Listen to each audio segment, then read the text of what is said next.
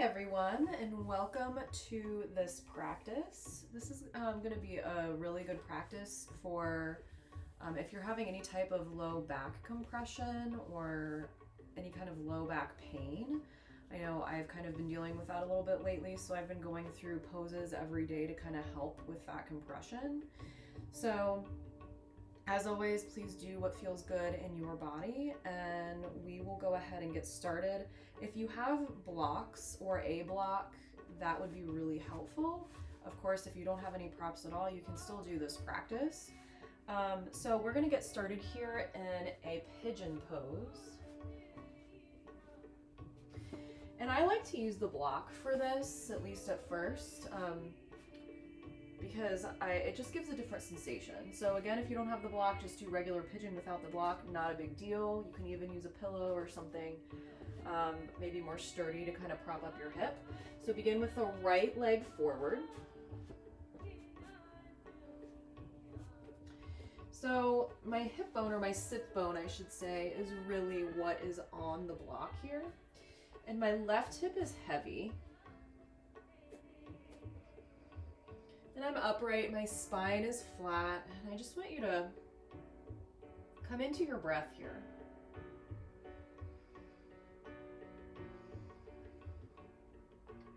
Notice the sensations that you feel in this pose.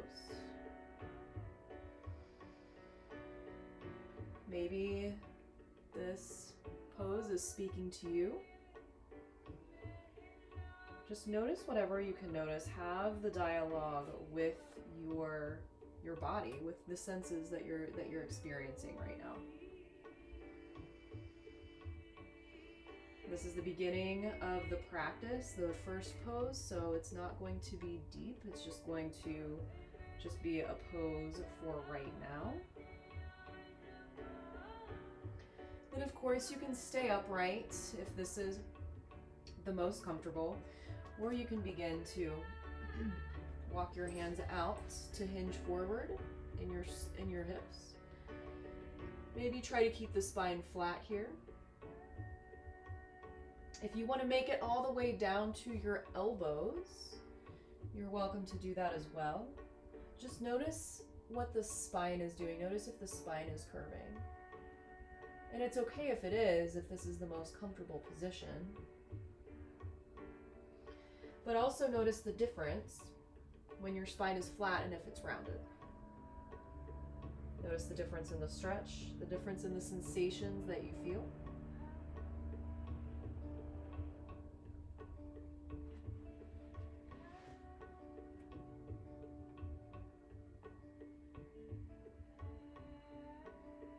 Notice the quality of your breath.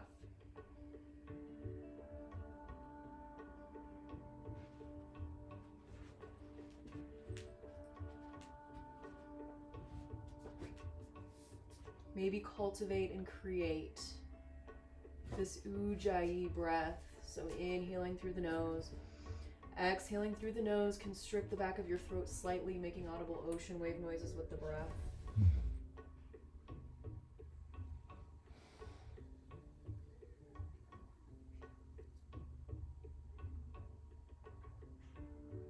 Be here for a couple more rounds.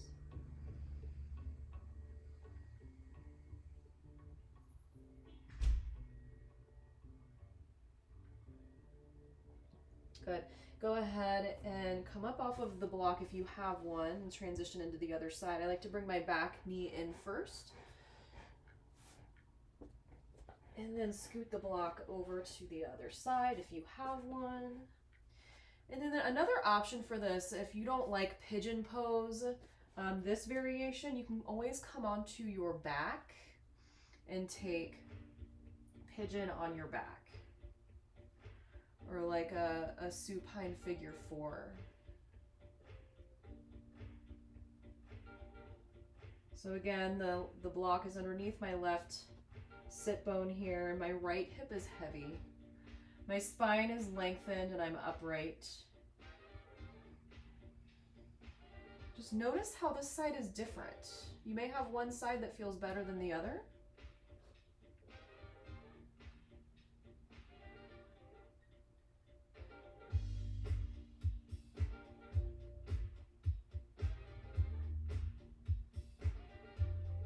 And again, if you feel like walking your hands forward, trying to keep the spine lengthened, just hinging at the hips to get the stretch a little bit deeper. You can also come all the way down to your elbows if that's what you would like. And then of course staying all the way up in pigeon or up onto the hands, more towards king pigeon is also always a good option as well.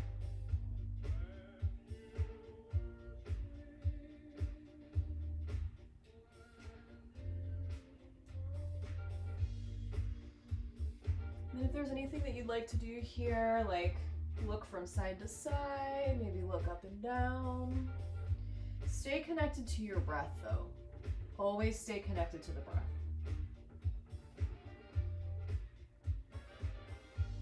This is going to be a slower practice, so it'll be easier to stay connected to the breath.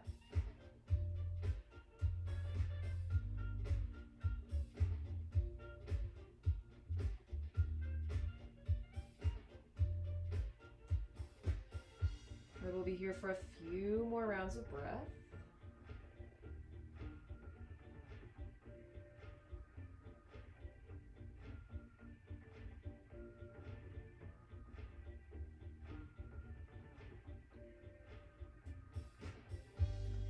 Go ahead and bring that back knee forward, come up off of the block.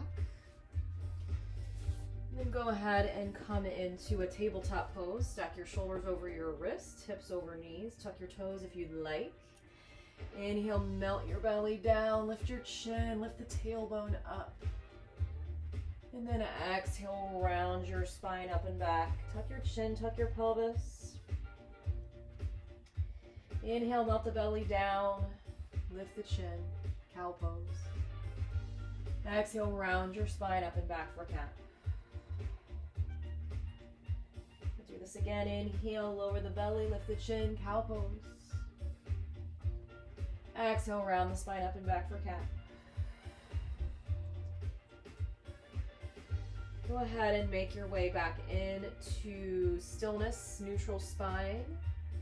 Keep your toes tucked and then come back onto your heels. Come onto your knees, sit on your heels, stretch out the bottoms of the feet. And then if you'd like to clasp your hands behind your back, let your fingertips chase the floor.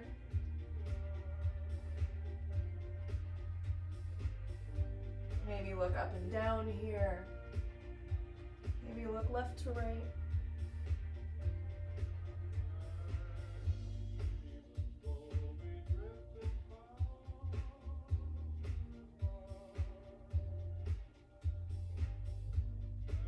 Maybe drop your ears from side to side.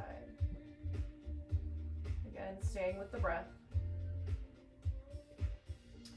Good. From here, go ahead and untuck your toes. Come all the way back. Plant your hands behind you. And then from here, lift your hips, squeeze your glutes. See if you feel that stretch in your quads and in your hip flexors. If this is not enough, you can always keep the glutes squeezed and then lower your butt down with your butt still engaged. See if that gives you a deeper stretch all the way up from the knees.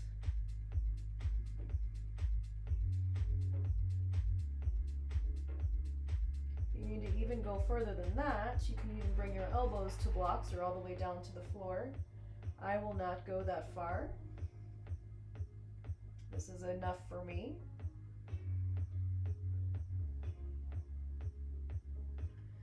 And go ahead and walk your way forward. Plant your hands, come back into tabletop. Step your hands one full palm print forward, spread your fingers wide, tuck your toes, lift your hips up and back, downward facing dog. Go ahead and pedal out the feet here in your downward dog. Take any movement that feels good here. So don't really worry right now about how your downward dog looks. Just really feel the sensations. Let it feel good in your body.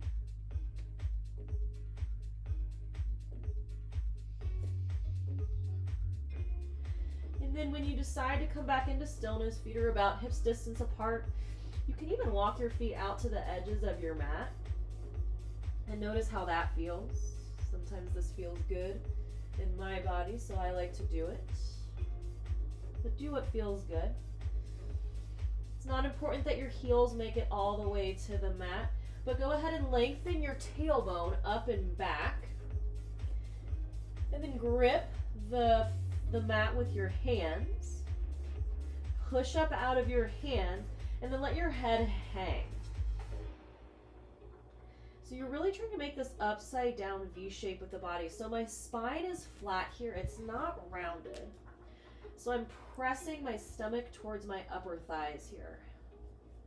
And then maybe my gaze kind of looks between my knees or between my thighs. You can shake the head yes and no, or from side to side.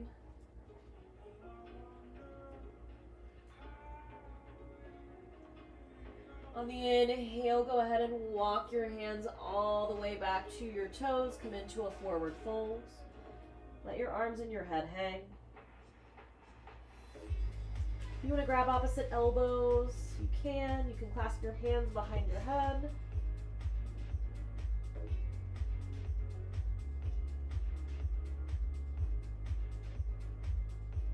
Go ahead and let the fingertips drop. Bend your knees and roll up one vertebra at a time. Let your arms and your head hang. Let gravity help you with the stretch here.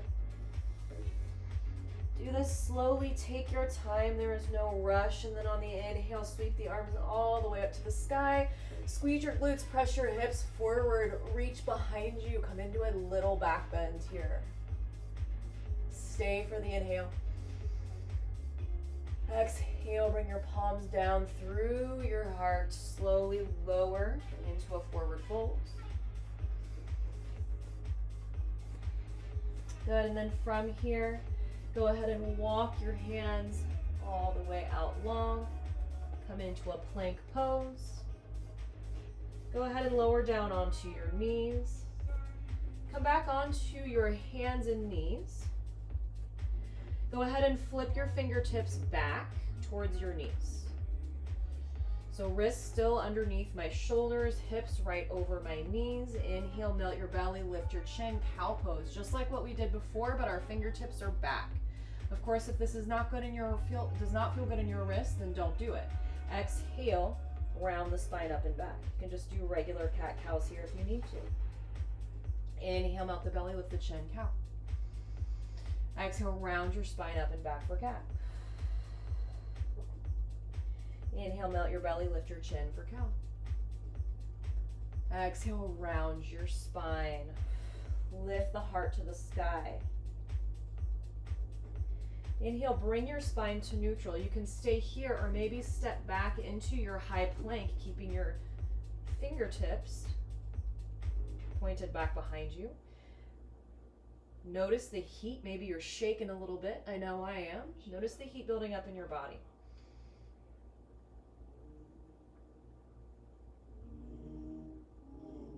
Good. Go ahead and lower your knees down. Bring your fingertips forward. Go ahead and sit back onto your butt. Make sure you have a block handy here. And we're going to come up into a seated wide-legged forward fold. Now, if you have a block, you can try bringing your hips up onto the block for this. Sometimes I like to do that. Just lengthens my spine a little bit more, especially if you feel like your spine is curving when you're sitting on the ground.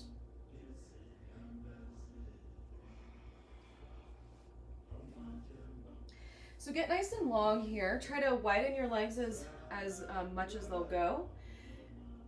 Point your toes up to the sky. And then you can walk forward. Maybe bring the elbows down to the ground if that's in your practice, if that is available to you.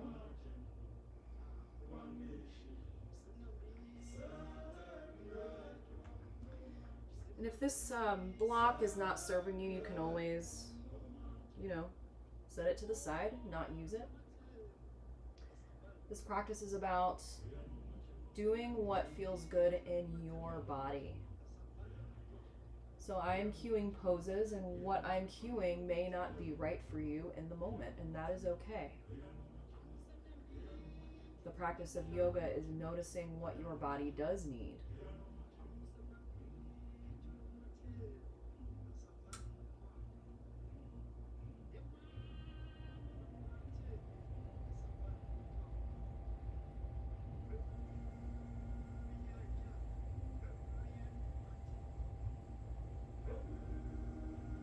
Good, stay with that Ujjayi breath. We'll be here for a few more rounds here.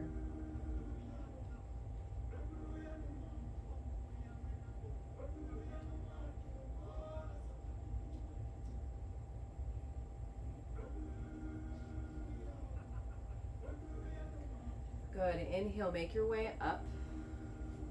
Lengthen your spine, reach the arms up to the sky. And then exhale, side bend over to your right.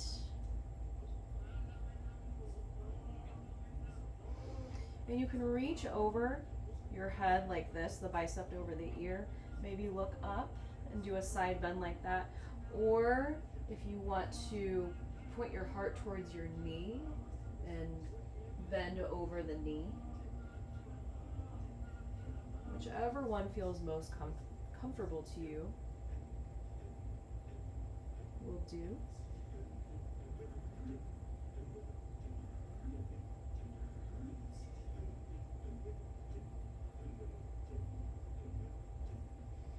Then inhale, reach both arms up, lengthen out the spine, and then exhale, side bend to your left.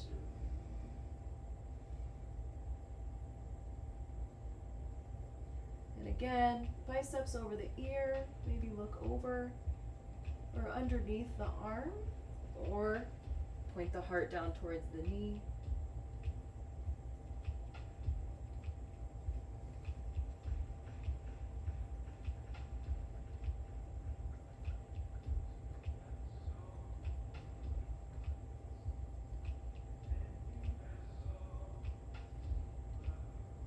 Staying with that breath, sending the breath to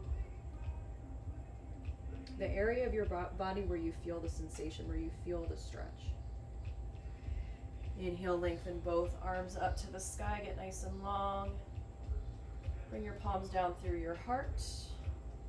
Plant the hands.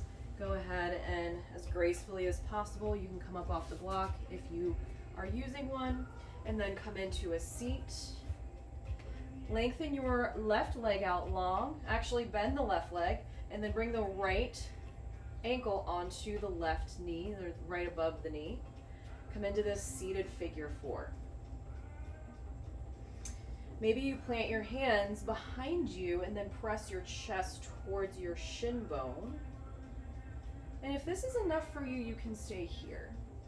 If you want a little bit more, you can keep the left hand planted. And then press on that right knee. Just press forward, give it a little bit of pressure. Might feel a little bit more of a stretch here.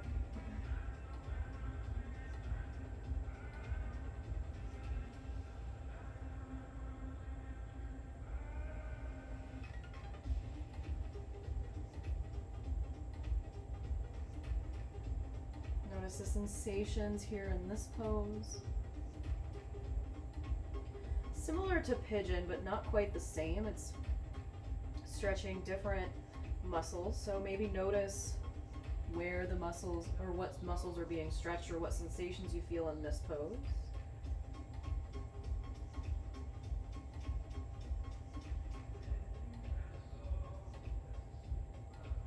Good, go ahead and lengthen the left leg out long this time. Plant your right foot down next to the left knee. Now you're welcome to keep this bottom leg straight if you would like, or you can bend it and then have that foot next to your right hip. It's up to you. You're going to inhale, lengthen the left arm up to the sky, lengthen the spine, plant the right hand behind you, and then exhale, twist to your right. Hook the left elbow on the outside of the right knee. And every time you inhale here, you lengthen the spine, and every time you exhale, you twist a little bit deeper.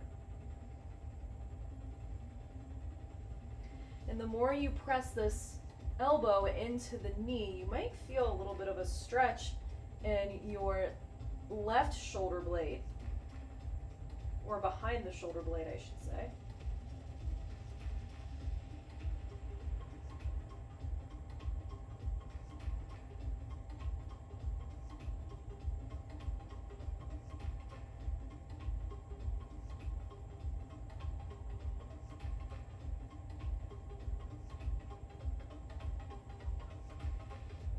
Good. Inhale, make your way forward. Go ahead and switch legs, but keep the right knee bent this time, and then bring the left ankle onto the leg for a figure four. Again, you can have your hands behind you, root them into the ground, and then press your chest to your shin bone. And this could be enough for you. Maybe you don't come this far, but that's okay. You get the idea. Go as far as you can go. If you need to go farther, you can always put pressure onto the left knee, kind of press it forward.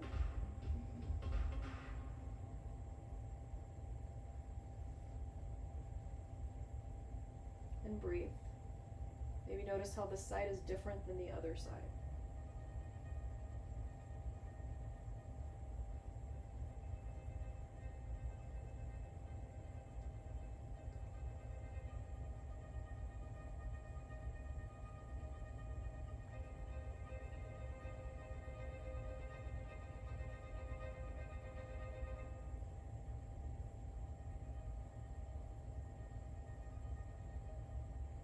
Couple more rounds of breath here. Stay with that Ujjayi breath that you cultivated at the beginning of practice.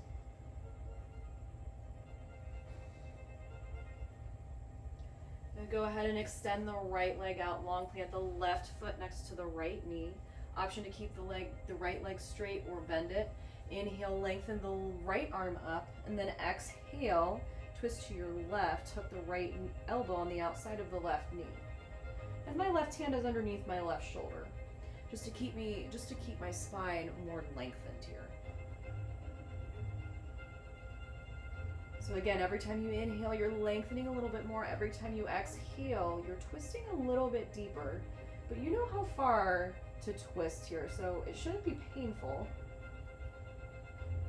And the more you press this right elbow into the knee, the more you might feel that stretch now in the right shoulder blade or behind the right shoulder blade.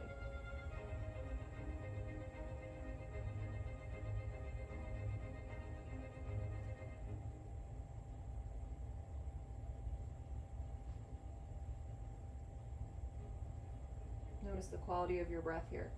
Since you're twisting, you may not be able to get as deep breaths as you were before, but then where can you find space to breathe? Maybe you can breathe more into your chest.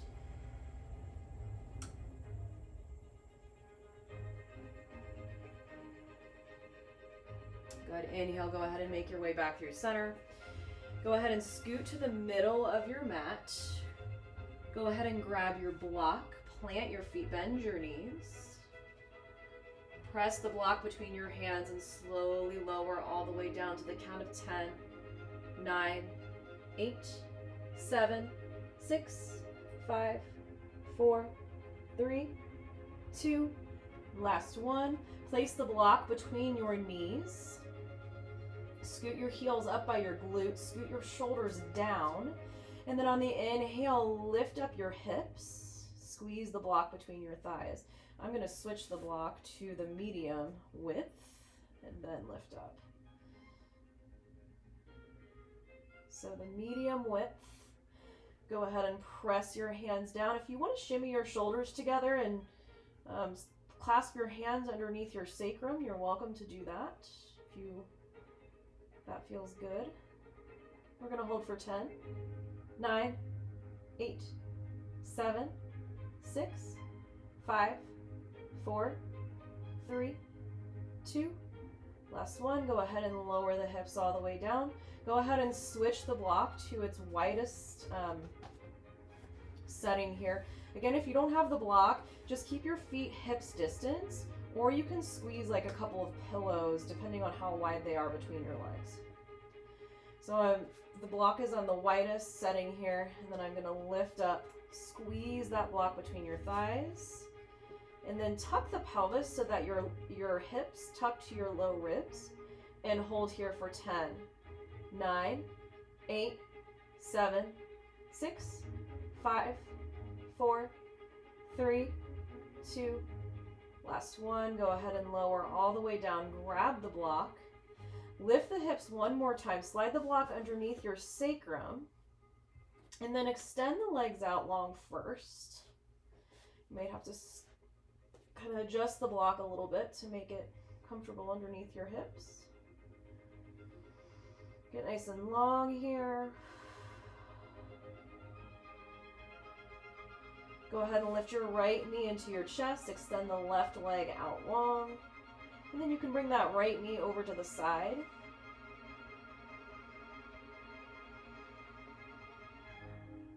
But keep the left hip down. Sometimes I like to put my left hand on my left hip and kind of pull my hip away from my knee.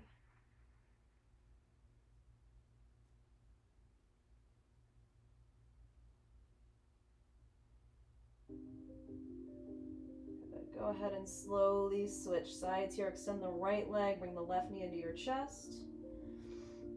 You can stay here or bring the knee out to the left side. Maybe pull that right hip away from your left knee.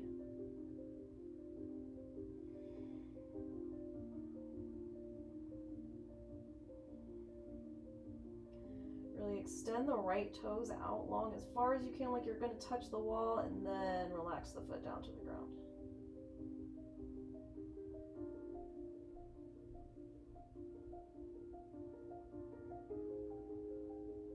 Go ahead and bring both knees into your chest and extend your legs straight up to the sky. Supported shoulder stands. You can roll out the ankles here if you'd like. If you want to take this further and come up into full shoulder stand or into plow pose, if that's in your practice, you can go for that, but of course you don't have to do that. You can just stay in this nice modified inversion.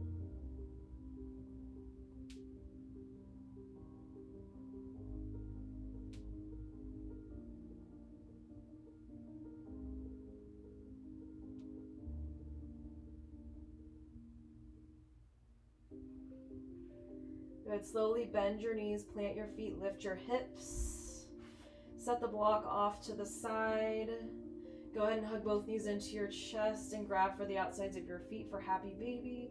This will be the last pose. Of course, if there is another pose that your body is calling for in the moment, you're welcome to go there. And then whenever you're ready, no rush of course, make your way into your Shavasana. You can use a block underneath your hips and do Shavasana in a supported bridge pose if you'd like. If you want more of a heart opener, you can place it between your shoulder blades. You can come into Supta Baddha Konasana with the legs.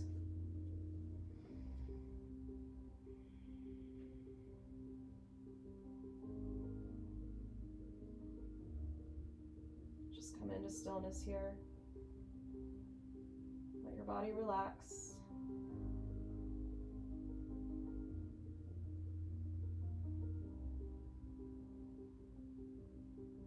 Let your body be heavy.